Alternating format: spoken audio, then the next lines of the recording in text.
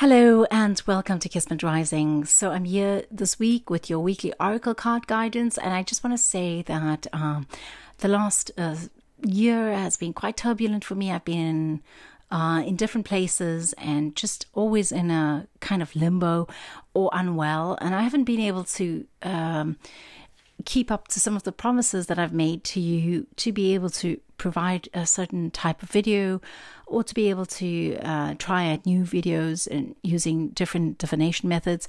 I am settled for a little while now, and I should be able to upload a few more videos, and I hope that just talking about it is not going to jinx it, but that I actually am able to do it. And so I just wanted to let you know that I'm really sorry that I haven't been able to come through with some of the videos that I promised last year. But hopefully, as we enter this year and as we go along, you will be able to find more content on this channel as we go ahead. So in this week we are doing your Trust Your Vibes.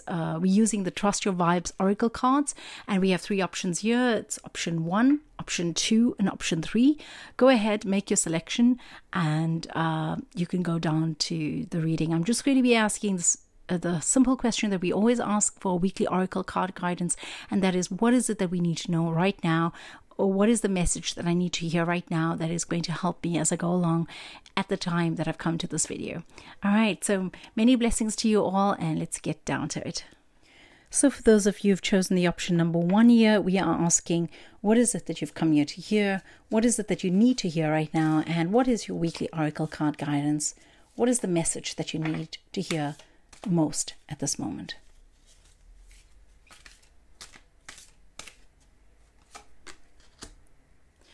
So the card we have here is number 27, and it says let go. And the first thing that strikes me is that 2 and 7 is a 9, which is the end of a pathway. It's the end of passage of a life, and it's the beginning of a new phase. And letting go means that you haven't really begun the new phase as yet, and that you can't really begin the new phase. That what you need to do is to be able to let go of that in the past in order to be able to start again. Now, I find this quite poignant that it is at the beginning of a year, but I feel for many of you, it might be an end of a life phase, that it may be time to let go of toxic influences or influences that are not really to your benefit, and to be able to let go of it once and for all, and not to be too sentimental about the value of those relationships or the role that people have played in your life, but just to be able to have the courage to walk on your own and to be able to take a path that is yours and yours only.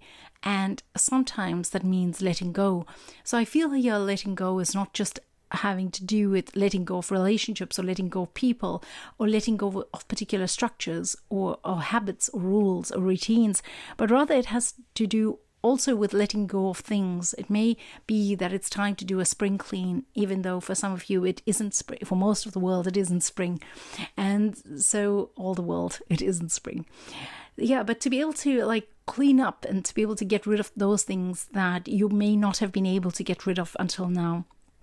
To be able to recognize relationships that are not working for you, and to be able to create space between yourself and that relationship, and to be able to have the courage, as I said, to be able to walk that path. And I feel like, it's, as the store is shown here, it's simply about being able to open that door and walk through. And if you don't open that door and walk through, you're never going to know what's on the other side. So it's about time that you chose to take that other path. It's time that you chose to look at what it is that you've been wanting to do, but that you haven't been able to do until now. And so I feel that this is a great card to allow new prosperity into your life and to allow new experiences into your life, because abundance can come in many forms. It doesn't have to only come in financial terms or in material terms. It can also come in terms of forming new relationships, forming new friendships, having new experiences, going to places that you haven't gone to before.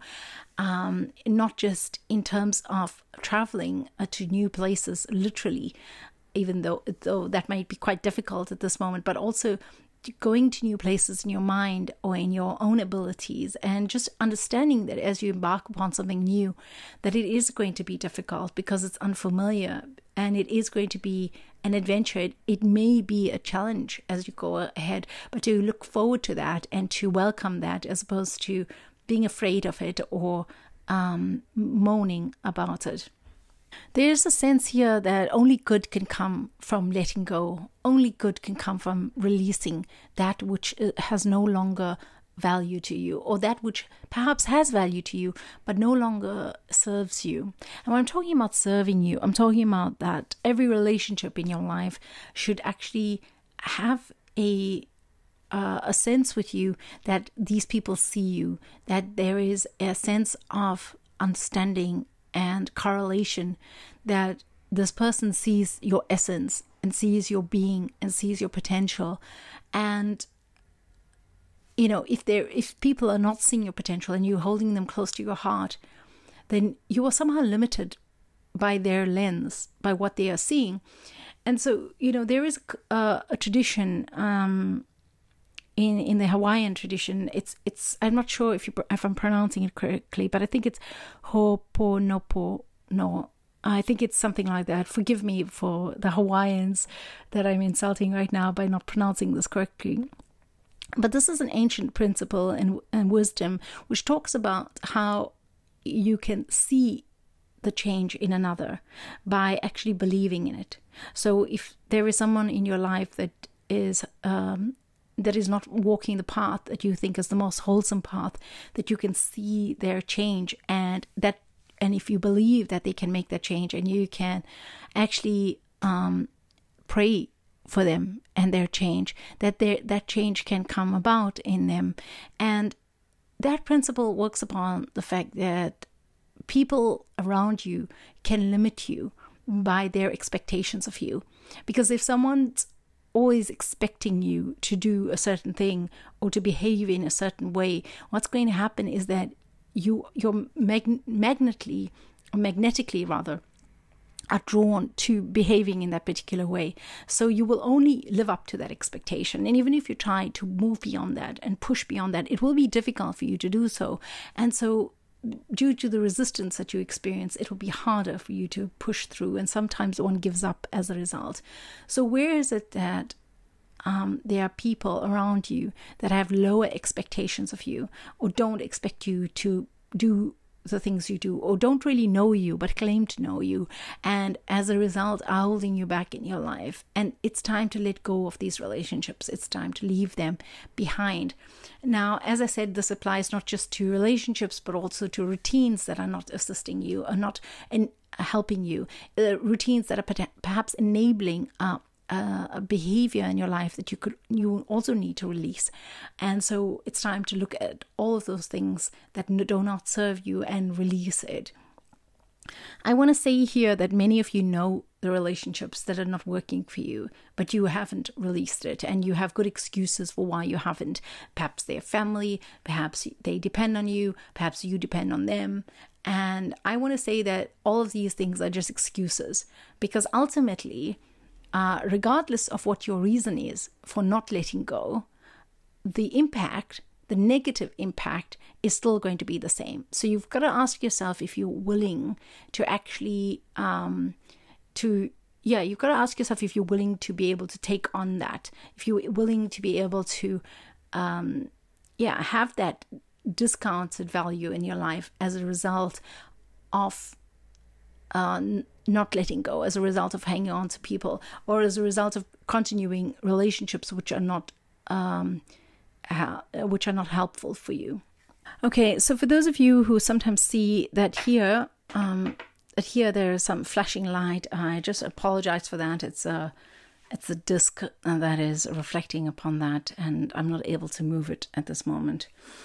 So that is your message for this week. I just want to reiterate, perhaps I haven't explained it clearly enough, but in the last message that I said, well, the last thing that I said was that if you allow people in your life that are hurting you, or expecting little from you, and therefore you're not able to move forth or break that barrier and go ahead, then but you say, well, I have to stay with them because they need me or I need them, then what's going to happen is that you are going to have to accept that that is going to be the value that you have in your life. And what I mean by that is that you then need to accept that you won't be able to reach those goals, or that this situation that you've chosen for yourself is in the way of you reaching your goals. So I think, give it some time and think about that, and think about whether you're willing to make that sacrifice, and is it okay? Because ultimately it isn't a sacrifice. You may think that you're doing something noble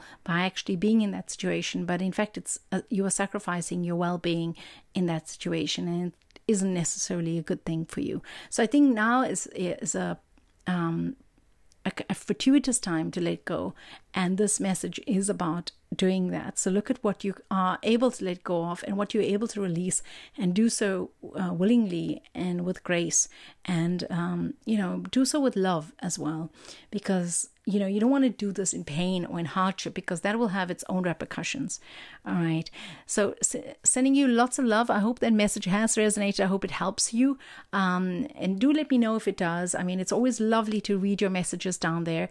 Please stay safe, stay healthy, and keep everyone around you safe as well if you can. And sending much love to all of you. Many blessings. So for those of you who've chosen the option number 2 here, we're asking, what is your weekly oracle guidance, and what is the message that you've come here to hear? What is it that you need to hear right now?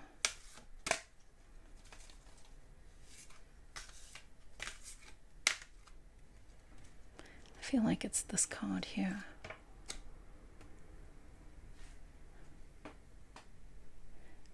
And the card we have is instant feedback, and it's number 9. So for me, this card is a very simple card with a very simple meaning. It's basically talking about actually being able to use your gut to be able to tell you what is okay and what is not okay. And you will get that instant feedback, and just to be able to be open to it is the biggest hurdle, actually, because what this card is telling me is that you are constantly receiving information about what it is that you need right now. You're constantly knowing what it is that you need right now. Your body will be giving you indicators. Your mind, your emotions, your levels of hunger or thirst will be giving you indications of what it is that you need right now. And all you need to do is hear it. All you need to do is allow that information to be downloaded, and not to be alarmed by it, but actually to ask the questions that are necessary, and to be able to inform yourself as a result, not to be afraid of what you're hearing. So for some of you, these will be physical ailments. For some of you, these are physical ailments. Your body is telling you something that you need to hear, that you need to listen to, and it's a reliance that's too much on the brain. That's too much on rational thought here that needs to be put aside, so that you can actually hear what your body is saying to you. And your body is going to give you instant feedback with regard to conversations that you have with people, with regard to decisions that you need to be making in your life, or with regard to circumstances that you are exposed to. And so what you need to do is simply hear that and simply acknowledge it. Now, what the warning that's given here is that not to hear it and to become afraid of it or become alarmed by it and then panic, because that is a different reaction, and that is not assisting you. The reason that you're getting this advice is so that you can take some action and you can move ahead with it, because it's important for you right now to hear what is the instant feedback that you are receiving. So I almost want to say, if those of you who are listening to this and you feel up to it, then go ahead and do this. As you go along in the week ahead, like give yourself 6 days or 7 days, move ahead and at every moment, ask yourself, what is my gut telling me right now? What is my solar plexus saying to me right now? Is my light brightening or is it dimming right now? What am I feeling? Am I feeling happier or am I feeling sad? Am I feeling drained? Am I feeling like I need to withdraw? What is it that you're feeling at this moment? And what is that related to? You may walk into a cafe and immediately you feel like you need to shrink back. And what is it telling you? It's telling you that that's a space that you don't want to be in. Perhaps there's COVID there, or perhaps there's something else going on there right now. And that's just an example. And you might be in a conversation with someone and you might feel really tired after that conversation. So that's your instant feedback. There's also the sense that, you could be elated after having a conversation with someone, or after reading a letter from somewhere, or after finding some kind of information online. And so these are all examples I'm giving you, but obviously look at in your own life, where is it that you're feeling yourself and feeling your reaction to something? Because what's happened is that over the decades, we've become so automated in our reactions because we're made to go and do certain things. We're made to go to school at a certain time, and we're made to go to work at a certain time, and we're made to behave in this automated fashion. And so we have lost connection to our being, our essence, that feeds us information about how we should be reacting, rather than what we expected to do. So I think that here is an opportunity in this week to be able to feel what it is that is coming your way, and to be able to hear what it is that's coming your way, because there is some really important information in there. And I think it's especially in terms of your health, but it's also in terms of what it is that you can in fact bring to the end in your life, or you can in fact change in your life, or you can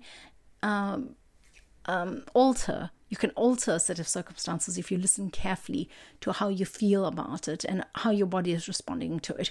So, if you have a direct reaction to something, like for instance, let's just say that you have a diarrhea after you've been to a certain place, or after you've interacted with someone.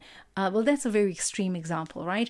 But that would be a very good example of what you need to set yourself back from, because perhaps there's been stress in that situation, and it's caused quite a violent reaction. So it's things. Well, that's a very obvious example, but that it's examples like that. You might feel really thirsty after listening to someone speak for a very long time, and it's almost like they've sucked the oxygen out of you, and that you need to recharge, refill up.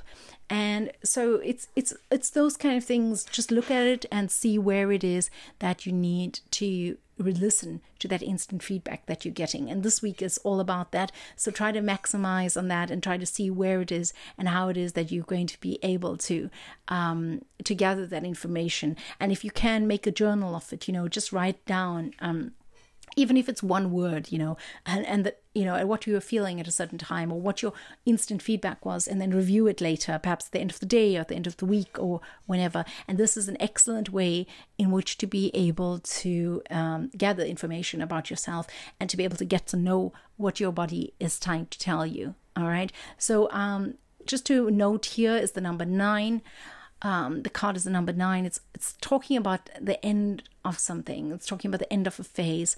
So just keep that in mind as well. Some of this instant feedback that you might be receiving might be beckoning you to an end of a phase in your life. All right. So I hope that has been a helpful message for you. I hope that as you go along, that you can actually gain some value from this message. I hope that you're all keeping safe and well. I'm wishing you all much love and many blessings. For those of you who've chosen the option number 3 here, we are asking, what is your weekly oracle card guidance? And what is the message that you've come here to hear at this moment? What is it that you need to hear at this moment?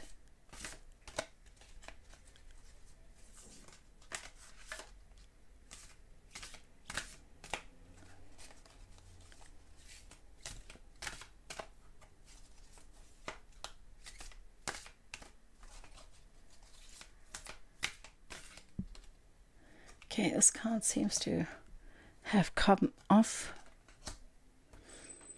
So here I feel like, the message is basically talking about taking time off to walk off your stress, to be able to release something, even if it's not stress, even if it's just feeling slightly overwhelmed or feeling like you need to escape for a while. It's time to be able to do that. And if you can do so, with bare feet, or be able to press the bottom of your feet against the grass or the ground, or in water that's in a nearby stream or something like this. It's talking not just about walking it off or giving it off, but it's talking about being able to cope with frustrations that may arise in the year ahead. It's talking about being able to work with frustrations that may arise in the week ahead, Okay, it's talking about being able to find new strategies of coping and new ways of working with things, so that you are releasing. As you are absorbing, you're releasing. You're regularly releasing. The stone here, Angelite, is a very sensitive energy. It's an energy of being able to absorb a lot. It's a very good listener, and it's a card. I mean, it's a stone of taking things to heart. And sometimes if somebody listens a lot to another person, or if your job is to be a listener, if your job is to be a counselor or a healer of some sort, or something in that, if you're working in the medical profession as a doctor or a clinician, in some kind of way, there is the sense that you need to release the energies that are coming towards you. You need to be able to allow the earth to grow inside of you, to be able to earth yourself, so that you are constantly releasing the stress that you're absorbing around you. So I feel like that is the most important message here. But I feel also that you've been guided to do so, and you'll be guided when you need to do this. And you need to actually just, when you can, just take a break from your space. If you're working in a hospital, just be able to try as often as you can to get out and get some fresh air, and return to your work. Because if you are able to do that, you'll be bringing a different energy into yourself. You need to be able to release quite often. But as I said, this card also talks about developing new strategies of coping, so that you aren't going to be bruised, so that you aren't going to be battered along the way, so that it is going to be easier. And for those of you who do work in healthcare, it's about how you're going to be doing this as you go along. So I feel that this card is an important card for you as this year begins and as we go along in this year. And there may be a need to revise the way in which you cope with whatever it is. This message is also applicable to those of you who do not work in healthcare. Generally, this card is about how it is that one copes and how it is that one releases energy that might have been built up in yourself, or just energy that is not yours that you might have absorbed along the way. So ask yourself, where is it that you are absorbing energy that does not belong to you, and where is it that you are in fact taking in something that is not yours, and maybe it's staying with you for too long, and you need to be able to let go of it and find ways in which you can release. Some ways in which you can release this kind of energy is simply to wash your hands with intention. So as you're washing your hands, to be able to say, perhaps you can wash your hands from the elbows down, to be able to say, I wash off what's come into my hands today. Or you can wash your feet and you, as you drain the water out, you can say that, whatever it is that you've stepped on today, or whatever it is that has come your way today, you are washing it out of you. So you can do some symbolic gestures in this way, and it does have resonance. It does have actual power to be able to release more than one realizes, even though it might seem very simple and logically one might not be able to make sense of it. I feel here one needs to, if you're having some kind of health issues, or you're trying to actually strengthen yourself in some way, it's time to be able to go outside and walk if you can, because walking it is going to help you. It's going to help you to regain the balance that you need in your life, and to be able to perhaps shed kilos or shed water even that you may be retaining, and to be able to get back into that healthful state again. I feel here that being out in nature is really what's going to help you right now. It feels to me that you're a very sensitive soul at this moment, at least in your life, or you're feeling quite a degree of sensitivity, and it's important to ground yourself as you go along, so that you can make decisions that are going to be helpful for you.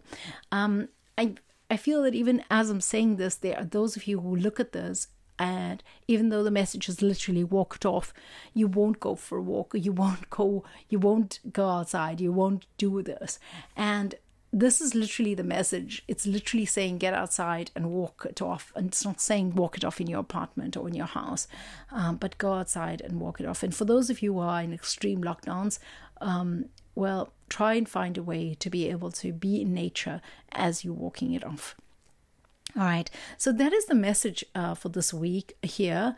I hope that has been helpful for you as you've been going along. I hope that it brings you value, that this message brings you value. I wish you all a fabulous week ahead as you go along. Please stay safe, stay healthy, and I wish you good health. And I also wish you many, many blessings as you go along. Stay well, and lots of love and blessings abound from Kismet Rising.